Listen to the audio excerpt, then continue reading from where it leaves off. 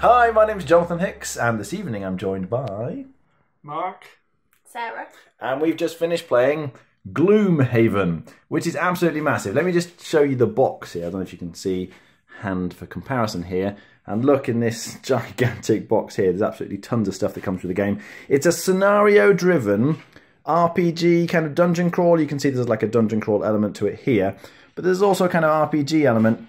You start in the town of Gloomhaven here, and there's a kind of zoomed in area here. You can see there's lots of different areas of the city.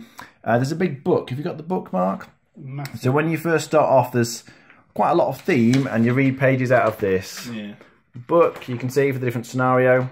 And the stories, I thought, were well written. Lots of theme. Very much gets you in the feeling of it. But at some point, you go off on a mission. So you kind of tool up, you get some gold to start with, you buy some stuff, and then you go to your first mission, which is located here. And you'll notice there's lots of little numbers all over the map.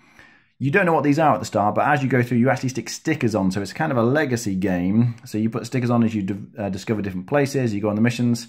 And when you go on the mission, you then go into the kind of dungeon and you work your way through the rooms. Now, the whole map is laid out at the start, but you don't know what's in the room until you get to it. So if we were about to go into this room, you wouldn't see anything here. But as soon as you open the door, then you populate it with all the monsters, and they may come and attack you straight away. You may get to attack them first. There's an initiative order that determines that kind of thing. But in terms of how you actually play the game, you have a set of cards. You have a character board, obviously, with health and experience that you get. And then you take these cards, and if I just lay them out, you can see them. It's not a... it's not like a deck. You have all these cards available to you at any one point, so you can pick any card you like. And as my character, I had 8 cards to pick from each time. But the cards are multi-use. So there's a top half and there's a bottom half. Each time when you play, you pick 2 cards. So whenever it's your character's turn to act, you're using these 2 cards. You get to use the top half of one card, the bottom half of the other card, but you can decide which way around it is. So there's quite a bit of flexibility, even in the middle of a fight, potentially. The big number in the middle is your initiative, and you can choose which of these numbers you're using, so you can determine how early in the fight you go. The baddies, they get cards and initiative as well. So this says what the particular baddie's going to do. So there's an archer here. They each have their own stats, so health, movement, attack power, everything else. But that says what they're going to do. So if it doesn't have move on here, you draw a new card each time, each round. So if it doesn't say move, some of them do and some of them doesn't, then they wouldn't move. If it doesn't say attack, they wouldn't attack. But then there's also you get the initiative, so you can see in what order they're going to go. So each of the characters here are going to go in different orders. These are the baddies. All the baddies are done with standees, but the heroes get nice miniatures, which are well done. So yes, you pick your 2 cards. You execute them. Some of them will let you move. Some of them will let you attack. You've got ranged attacks. Obviously, I was a spell weaver, so I get to fire fireballs at creatures and things. There's a nice system where, you see there's a leaf thing here, up here. If they all start at the bottom here, and if you cast a spell with a leaf, it goes up to the top, which means there's kind of leaf power available, and anyone can use this. It gradually ticks down each round until it's gone, but while it's here, it can supercharge other spells or abilities that people have. So that's quite nice. You go through, you can see baddies drop coins once they die, so you pick up gold that way, which you can spend at the shop when you get back to town. And you fight until they die. One other thing I should mention is it can be quite difficult in games like this to track all the different damage on all the enemies. You know, all the characters have their own character board, and that's fine, you track it here. But the enemies, how do you track the damage? Well, the way it's done in this game is, for all the archers, they're numbered. So if you look on one of these archers, I'm not sure if you can see here, but this is number 4, and that one at the back is number 6. So when you damage them, you put them on here. So you put any damage for number 4 here, damage for number 6 here. So you don't have lots and lots of tokens cluttering the area. It makes it much more easy to track the damage. So you go through the mission, you kill monsters, you get the treasure, and explore more of the world, and you get more theme, and you get to improve your characters. They can level up. You have a little sheet here for tracking things. So you sort of put ticks on here as you complete objectives, which adds to your character's ability. And as they get better levels, they're going to have better health and things like that. All right, what do we think? Because it's so early in it, and because it is a legacy game, it's really hard to say. Split it into 2. I think these bits say this is... I mean, it's not a super complicated dungeon crawl. If you're just looking purely as that bit you were going around, ignoring the rest of it. It's easier than something like Descent. There's probably less going on. There's less, surprisingly, because of your hand of cards, there's less fiddly. There's not loads of piles of cards here and there. You're generally just looking at your deck of cards. This is relatively streamlined-ish and quite Yuri. There's not loads of dice chucking. There's a limited amount of randomness in it. But you have to take that into the set of all the rest of this world and the fact that you're going to be exploring. You might, between one and another person, not see the same locations because things can open, like particular chests might give you maps to other locations, something you may never see. With regards to the events, you might kill somebody at one point in the game or take an action that later down the line affects what you do. So there's a lot of, I mean, like with the cards, the fact that you'll be able to add stickers on the cards to give you, like, make it do +1 extra damage and stuff and other legacy stuff. It's really hard to say. I think that it's tough, and I think it works as a relatively streamlined dungeon crawl, but I can't say about the legacy bit because I think that's going to create many, many more repeated plays. Okay. Sarah? So I quite like legacy games. Obviously, you had Pandemic Legacy that was absolutely awesome.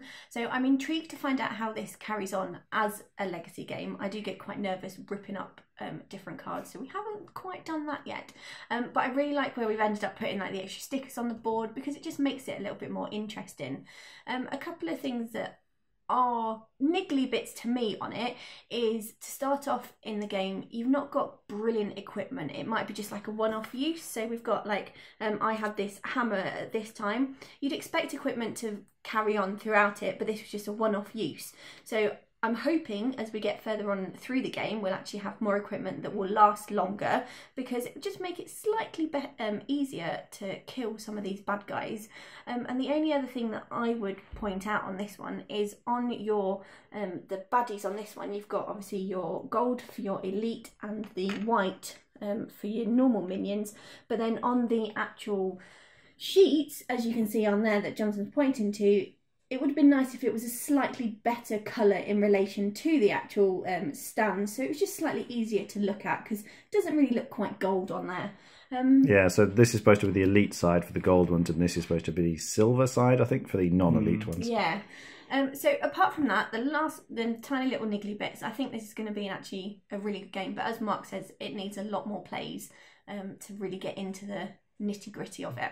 One thing to think, for people who play legacy games, this is more like Risk Legacy than Pandemic.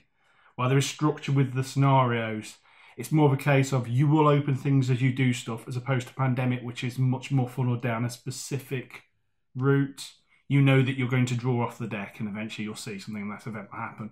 While Risk was like, if you do a certain number of things, fire certain number of weapons, you get to open up this. It's not like this sealed envelope. It's more like that than Pandemic, I'd say. Okay. Rating out of 10, Sarah? I would say a good 7.5. Okay. Mark? I think I'm somewhere between 7 and 8 at the moment. I just need to see where it goes. Yeah. Okay. Yeah, I really liked it. There's lots to like here. As Mark says, the dungeon crawl element is fairly streamlined. It's fairly straightforward.